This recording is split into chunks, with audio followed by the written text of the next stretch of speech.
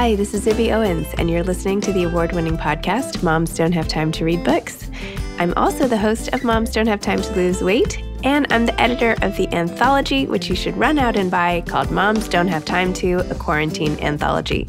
All proceeds of that book go to COVID-19 vaccine research. And I'm the editor-in-chief of Moms Don't Have Time to Write, a new publication on Medium, and we're accepting submissions, so please send your personal essays there. And if all that isn't enough, you can follow me on Instagram at Zibby Owens, and my website is zibbyowens.com. Okay, now back to this amazing podcast. Eleanor Henderson is the author of Everything I Have Is Yours, A Marriage. Eleanor grew up in Florida and attended Middlebury College and the University of Virginia, where she earned her MFA. She is the author of two novels, The 12 Mile Straight and 10,000 Saints, which was named one of the 10 best books of the year by the New York Times and was a finalist for the award for first fiction from the Los Angeles Times. Her stories and essays have appeared in publications including Agni, Ninth Letter, the New York Times, the Wall Street Journal, Poets and Writers, the Virginia Quarterly Review, and the Best American Short Stories. With Anna Solomon, she is also co-editor of Labor Day, True Birth Stories by today's best women writers. Oh gosh, I'd never even talked to her about that. Anyway, her memoir, Everything I Have Is Yours, is published by Flatiron, and she is also the chair of the writing department and the Robert Ryan Professor in the Humanities at Ithaca College, where she lives right now with her husband and two sons. Welcome, Eleanor. Thank you so much for coming on Moms Don't Have Time to Read Books to discuss Everything I Have Is Yours. Thank you. By the way, I loved how on Instagram you actually have the song playing with the reels of your pictures. Oh my gosh. Because I didn't know. I mean, I imagined the song, but oh my gosh, it was amazing. It was fun to see that song was available. I was irresistible. I had to do it. Oh my gosh. It was after I read your book, which by the way, was so good. And so I had to actually close the book several times because it got so intense. I was reading it and I kept being like, I kept stopping and my husband kept being like, are you okay? I'm like, this book, oh my gosh, this book. Anyway, it broke my heart 500 times in a row and yet inspired me all the same. And anyway, I was just bowled over by what you've been through and the way you wrote about it. Wow. Thanks. Yeah. I mean, that's the kind of experience that I like to have when I'm reading a book. So it's gratifying to hear that.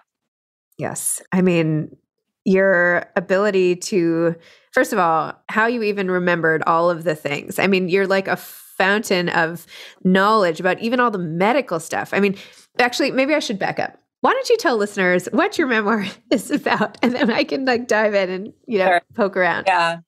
So it's a book about marriage and illness. And it's in a certain way about a kind of journey that my husband and I have been on for about 10 years, starting with kind of acute illness that he developed about 10 years ago.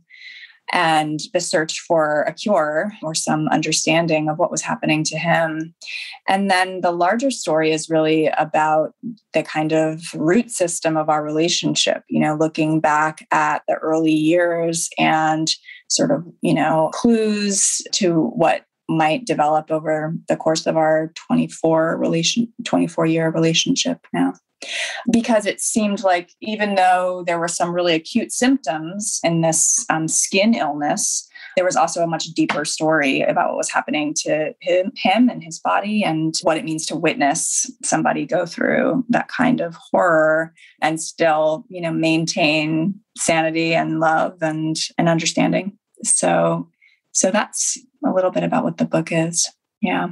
Well, your compassion and patience and all of it, I was like, oh gosh, my kids get sick and I'm like, oh, it's just boundless. It seems you're a fountain. I mean, I think I did develop patience, but it was a big learning curve. I think one of the things I wanted to try to write against in this book was, this narrative that even I was trying to tell myself, which was that it was my job to save my husband and that I could save him. And I just had to be patient enough and loving enough and I could make him well. And, number one, I wasn't perfectly patient. There were times when I, lost my mind for sure. And two, I didn't really have that ability as hard as I tried, as much effort as I put in. I learned that it wasn't my problem to solve. I think I can say that without spoiling the book. Well, I don't think is it spoiling? I don't know. Can we talk about, well, I feel like that was a huge part of it. Wait, let me find the quote that I wanted to read you about it. I mean, it's not that far in when you talk about his suicide attempt. Can we talk about that? I think so. Mm-hmm. Yeah, I think so. It's revealed in the first chapter. So, yeah, right. Okay. Yeah. So I wanted to read this section because one of the heartbreaking times, although in a way it becomes understandable almost when you describe the pain that your husband is living through, right? In so many ways, from trauma to, his memories to his physical discomfort, which the way you write about it, I wanted to crawl out of my own skin. I could feel it. And oh my gosh. But you wrote, when the person you love tries and fails to end his life, you are glad that he is still living, that he failed. There is a kind of embarrassment in that failure, though. Embarrassment in the company of others who love people who successfully ended their lives. Embarrassment that the person you love is still living. Embarrassment that he did not succeed. He did not go about suicide seriously. His anguish was not deep enough. You don't have much time for embarrassment, though, because another thing that happens when someone you love tries and fails to end his life is that you spend the rest of your life trying to keep him from trying again, trying to create a world in which he will not want to try again. When someone you love tries to end his life because you took your love away from him, you will spend the rest of your life trying to keep him alive with your love. Oh, I haven't had that read back to me. Yeah, I mean, that was a kind of voice, that I was hearing in the months after Aaron made his first suicide attempt. This, in a certain way, it had been my worst fear realized, right? I had this sense that if I try to leave him, he might try to do this. And when he did, it was sort of confirmation of, of that worry. And yet, I found that I had some more to give to that relationship at that point, in part because that was a kind of bottom that we had reached, right? In a way, it was well, we have gotten to this point where my worst fear is realized. And so it seemed in a kind of way, the only way was up. But I did start to notice this, sort of weird whirlwind of feelings of both, of course, immense relief that the person I love is alive, but also in just talking with people, I know many people who have loved ones who have committed suicide, and there's an odd distance, I think, sometimes between, talking about the person who, took a bunch of pills and somebody who went to greater lengths and quote unquote succeeded. And so I wanted to try to capture, what it was like to continue to live with somebody who is suicidal, because, sometimes when people try, there's the worry that they might get to that point again. And so it wasn't a healthy way of, trying to re-enter that relationship, but it certainly was a powerful instinct for me, that I could somehow keep him alive if we stayed together and if, we did everything else right. Well, that is just a lot of pressure. Yeah. That's a lot of pressure to put on yourself, on a relationship. I mean, it's hard to carry, I would think. That's a heavy load to be schlepping around.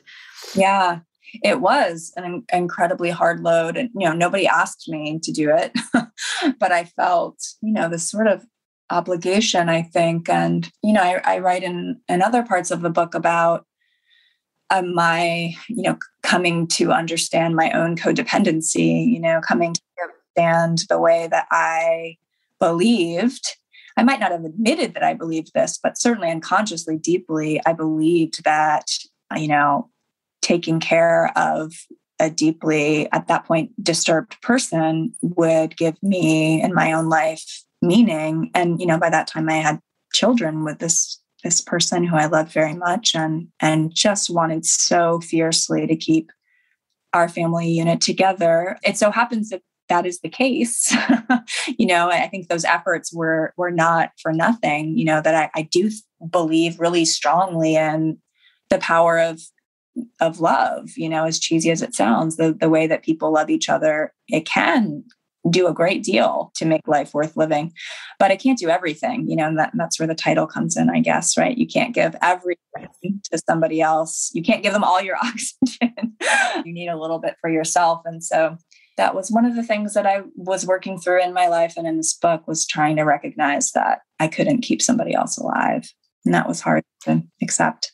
It wasn't just Aaron and his mental health, but you also, at times during your story, especially this one moment when you had your sons and you had your father-in-law living with you and you had Aaron and everybody, and you were like, I'm trying to take care of people at every age group. Like no one is like, I was just like, how is she doing this? Anyway, it was the way you presented that and put us in your shoes while you were literally just like tending to one disaster after another. It was just amazing. Thanks. I mean, I think a lot of people do it. I think a lot of women do it. But there was this particular period where there was this confluence of needy people, also needy boys and men, for what it's worth, which felt, somewhat unfair. And so I had, my father, who was 86, and Aaron, who was 46 or whatever. And my sons were like 9 and 6, I think, at the time that I'm writing about. And it did feel like they were all sort of equally able to care for each other.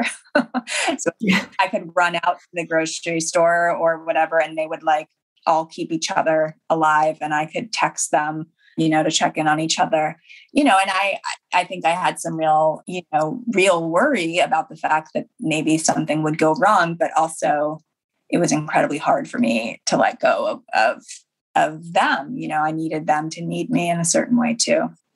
Yeah. Well, let's talk also about the writing, because first of all, this is so well written. And second of all, you had so many lines in here where I was just like, oh, that's like a perfect line. So there was one that I want to like put on a sticky or something like that. You said something like, you were talking about how you were functioning, and you said as a family, and you said, all of the things we said were well and good, but we were not saying all of the things. Yeah. I just love that. That's like a perfect line, FYI. And then you had this other one. The morning after Aaron is taken to the psych ward, a Saturday, I do the only rational thing, which is to descale the Keurig. Absolutely. I mean, it seemed absolute one thing I could control. It was the thing that everyone's doing. I don't know. I hate descaling the Keurig. And it felt like, okay, this Saturday morning, and there's no way I can't even visit my husband for hours, let alone, get to do anything about it. So, so I got out the vinegar and gave that thing a really nice shine and drank some very clean coffee.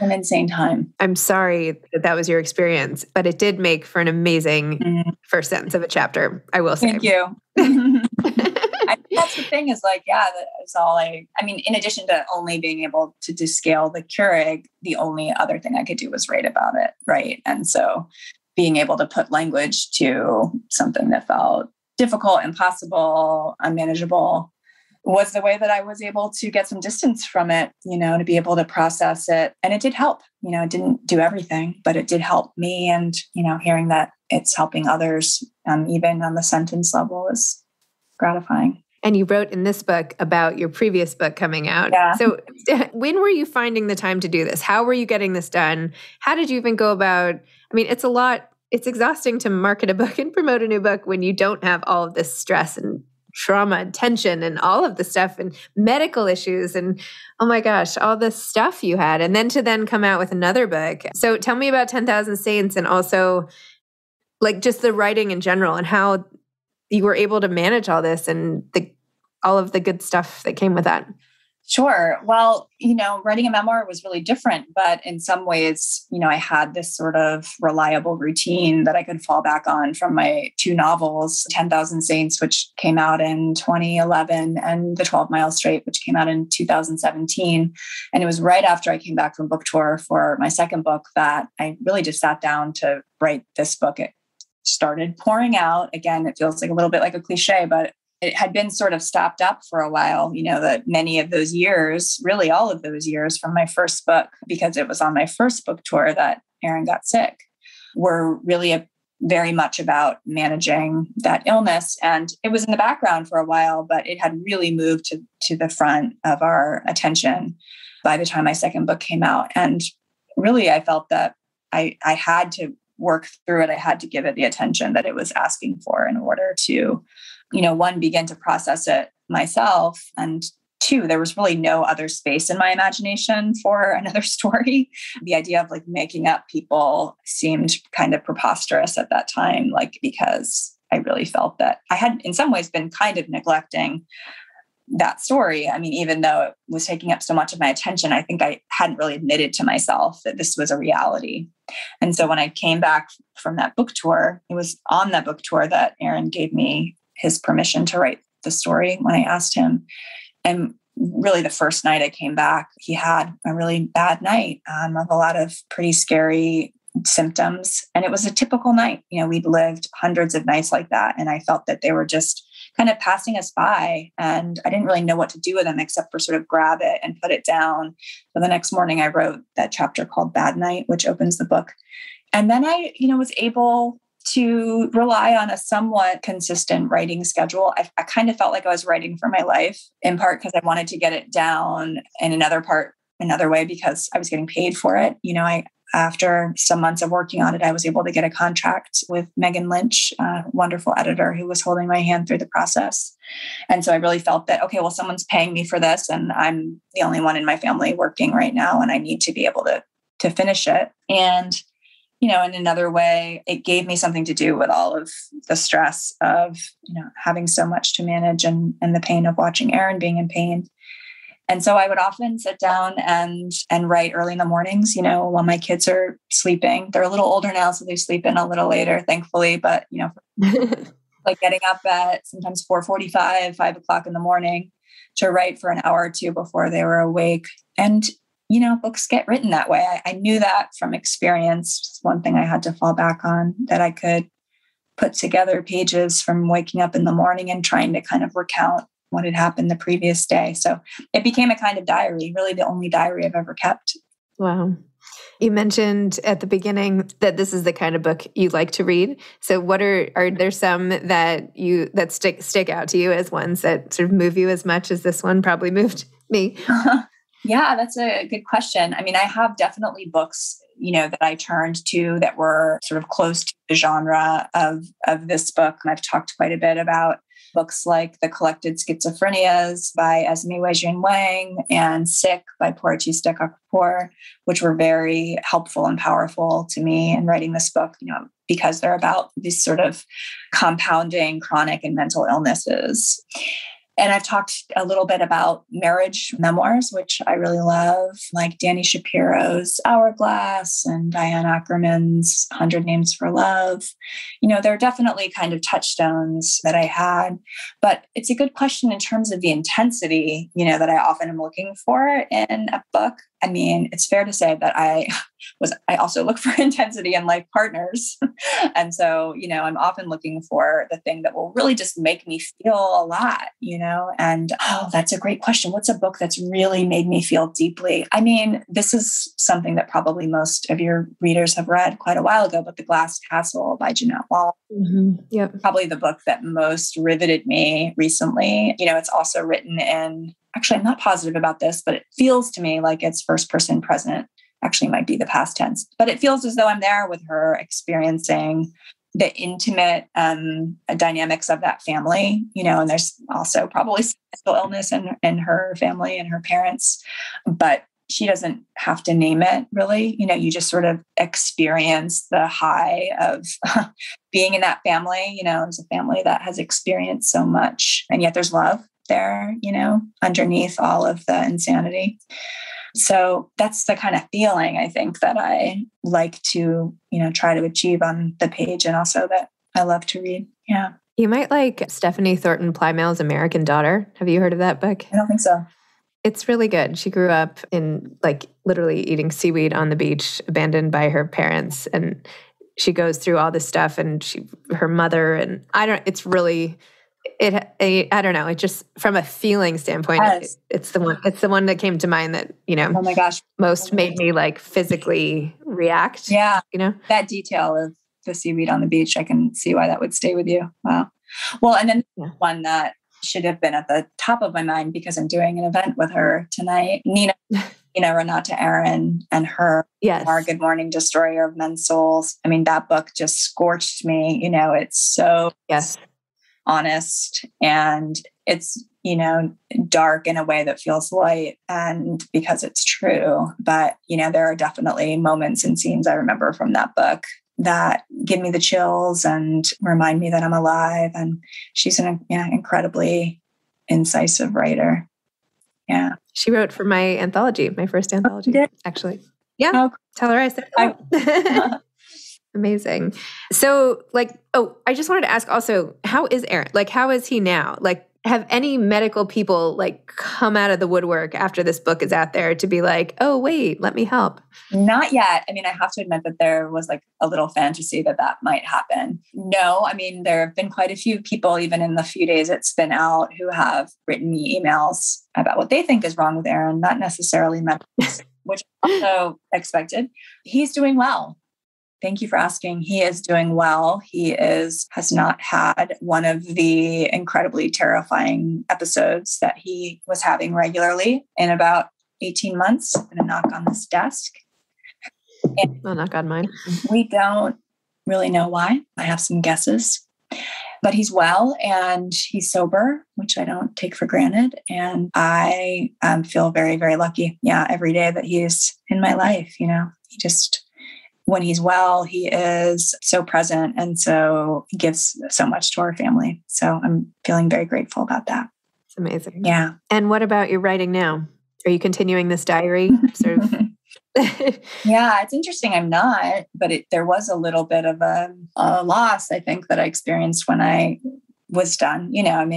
There was always that question about, okay, when does this end? How does this end? Because life just goes on in the same way that it did on the last page. And so I'm not continuing the diary, but I really, found something in nonfiction that I'm quite taken with. And so I don't think that I will say goodbye to it forever, but I don't think the next book will be nonfiction. I'm not sure, but I think I'm eager to get back to my imagination. So escaping to another place, I think, will be the next thing. I just don't know where yet. Yeah. Wow.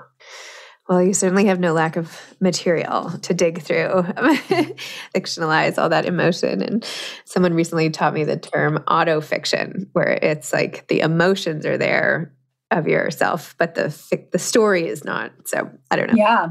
Yeah. I mean, my two novels were so far outside of my experience that I really wanted to take a U-turn. And I really, did for the first time write about myself really intimately. And yeah, so I wonder if maybe the next project will be, somewhere in between. Yeah. So what advice would you have for aspiring authors? Good question.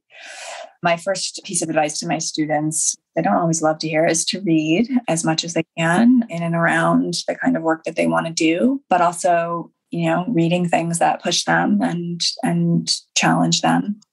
And I would advise them to subscribe to some literary magazines and do their part as literary citizens to try to support their local bookstores and, become involved in the literary community that's certainly right around them. In terms of, sort of craft beyond that, and developing a career beyond that, I think good work almost always finds an audience, right? So spending time on cultivating a writing practice that works for you is something that I would suggest. And that for me, when I was a younger writer, trying to figure that out often meant saying no to more things, like not going to the party. I have a very good memory of right after college being in New York City and being very excited to go out to friend's party in Brooklyn or something. And then realizing halfway through the party that I really just wanted to be home writing.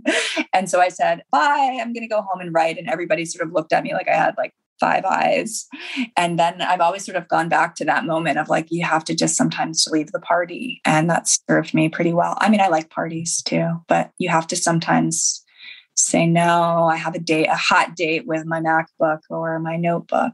And, just get used to the loneliness of being with your own thoughts. It can be a rich place if you spend enough time there. So I don't know, all that feels kind of paternalistic, but I think it's... No. I just interviewed last week Honoré Fanon Jeffers, who wrote the love songs, W.E. Du Bois. Anyway, her advice was just tell people you have a meeting. Like nobody ever gives anybody any pushback if you say I have a meeting. Yeah, that's so right. It's like if you're like, oh no, I have to, edit my manuscript. They're, people could be like, whatever, My art is calling. That doesn't make many friends. Yeah, no respect. But whatever that meeting is, okay, it happens to be with yourself. But it's okay. Yeah. Well, Eleanor, thank you for sharing all of the stuff that you shared, all of it. And that you didn't, you may have stuff you didn't put on the table in this book, but there's so much history, your families, Aaron's family, all your kids. It's a sign of so much respect for the reader that you would trust us all with it. And I really appreciate that because it was really, really powerful. And I'm just so glad to have been in your shoes for a little bit reading it. Thank you for saying that. I appreciate it. There are days where I wake up going what have I done? And so, hearing that you're reading that as a respect for the reader is a big gift. So thank you.